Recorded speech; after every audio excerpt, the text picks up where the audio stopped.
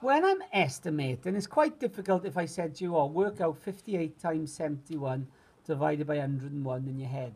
So what I will do is teach you a quick way of working it out so you get a rough answer, a close answer to it. What I would do is use these numbers and round them to one significant figure.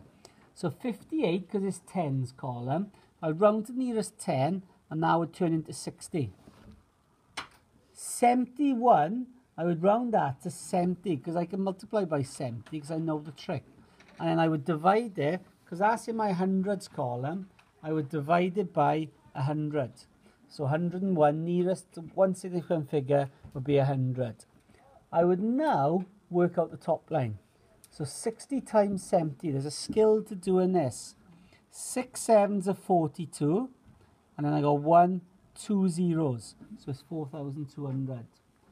All right, on the bottom, I got 100, so I'm going to be dividing. So what I got to do, I'm going to cross off the last note, I'm going to cross off the next note, and I'm left with 42 divided by 1.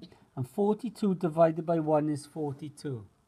So you round them to the one significant figure, work out the top line, round them, divide by the bottom. So when you divide them, you can cross a note off on top with a note off on the bottom. And then you end up with 42 divided by 1 is 42. Right.